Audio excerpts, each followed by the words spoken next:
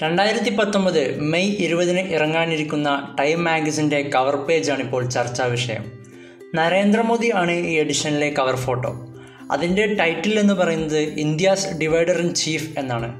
നരേന്ദ്രമോദിയെ ഒരു വിഭജന നായകനായിട്ടാണ് ടൈം മാഗസിനിൽ ചിത്രീകരിച്ചിരിക്കുന്നത്. ഇതിനു മുമ്പും നരേന്ദ്രമോദിയെക്കുറിച്ച് ടൈം മാഗസിനിൽ ലേഖനങ്ങൾ വന്നിട്ടുണ്ട്. 2012 പ്രസിദ്ധീകരിച്ച ടൈം മാഗസിനിൽ മോദിയെ ഒരു വികസന നായകനായിട്ടാണ് ചിത്രീകരിച്ചിരിക്കുന്നത്.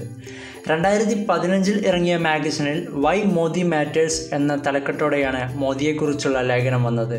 അതായത് ഇന്ത്യയെ ഒരു ആഗോള ശക്തിയാക്കി മാറ്റാൻ മോദിക്ക് കഴിയുമോ എന്നായിരുന്നു വിഷയം. ഈ രണ്ട് ലേഖനങ്ങളും അന്നൊരുപാട് ചർച്ചകൾക്ക് വിധേയമായിരുന്നു. മാത്രമല്ല, ഈ രണ്ട് ലേഖനങ്ങളും മോദിക്കും സംഘപരിവാറിനും ഒരു തുറുപ്പിച്ചിട്ടായിരുന്നു.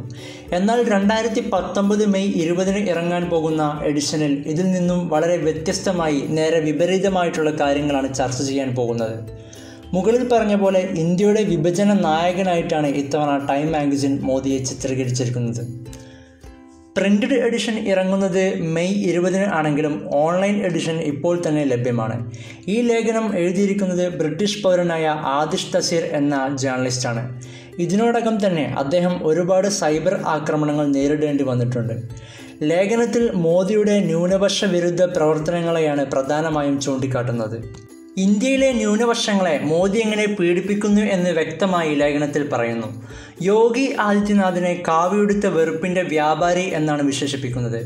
ഏറ്റവും കൂടുതൽ മുസ്ലിം ജനതയുള്ള ഉത്തർപ്രദേശിൽ അദ്ദേഹത്തെ പോലെ ഒരാളെ നിയോഗിച്ചത് മനഃപൂർവ്വമാണെന്നും ന്യൂനപക്ഷത്തെ അടിച്ചമർത്തി അവിടെ ഹിന്ദുത്വം പ്രചരിപ്പിക്കാനുള്ള പാർട്ടിയുടെ തീരുമാനങ്ങളിൽ ഒന്നാണ് ഉത്തർപ്രദേശിലെ യോഗി ആദിത്യനാഥിൻ്റെ ഭരണം എന്നും ലേഖനത്തിൽ കൂട്ടിച്ചേർക്കുന്നു.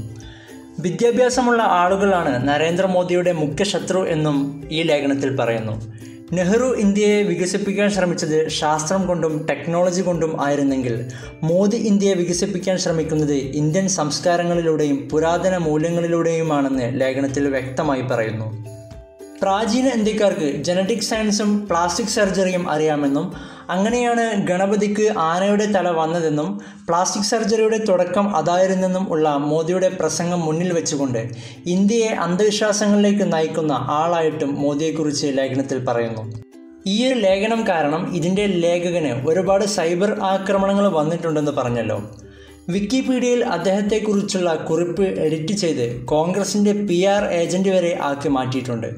മാത്രമല്ല, അദ്ദേഹത്തിൻ്റെ പിതാവ് ഒരു പാകിസ്ഥാൻകാരനായതിനാൽ വലിയ സൈബർ ആക്രമണമാണ് അദ്ദേഹം ഇപ്പോൾ നേരിട്ടുകൊണ്ടിരിക്കുന്നത്. ഇഷ്ടപ്പെട്ട ഭക്ഷണം കഴിക്കാനോ സ്വന്തം അഭിപ്രായങ്ങൾ പറയാനോ ഉള്ള സ്വാതന്ത്ര്യം നഷ്ടപ്പെട്ടെന്ന് ഉദാഹരണ സഹിതം ലേഖനത്തിൽ പറയുന്നുണ്ട്.